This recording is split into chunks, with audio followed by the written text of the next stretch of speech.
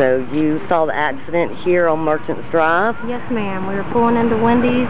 We seen the Isuzu rodeo and the moped or motorcycle hit. They went underneath it. Everybody jumped out of the vehicle to see the guy under the car. The lady was playing next to him. They were all snapping pictures, and then they all thought, you know, let's move the car.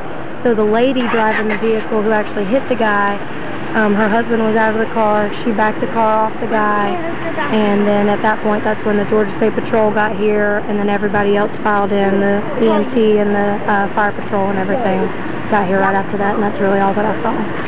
So did they arrest the driver of that? The lady fled, and they don't know where she went. They said she went into Wendy's, but they can't find her, but they searched the guy and eventually put him in the cop car and arrested him. So who was driving, the lady or the female was driving. The female, so they haven't found her yet. She ran away. She's still at lost. Okay. So I imagine they have witnesses.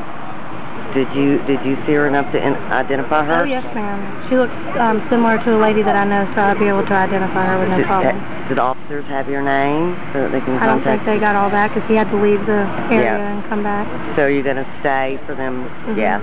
Yeah, you should. I don't know exactly why she ran, but it's a terrible thing. Yeah, it was bad. Thank you.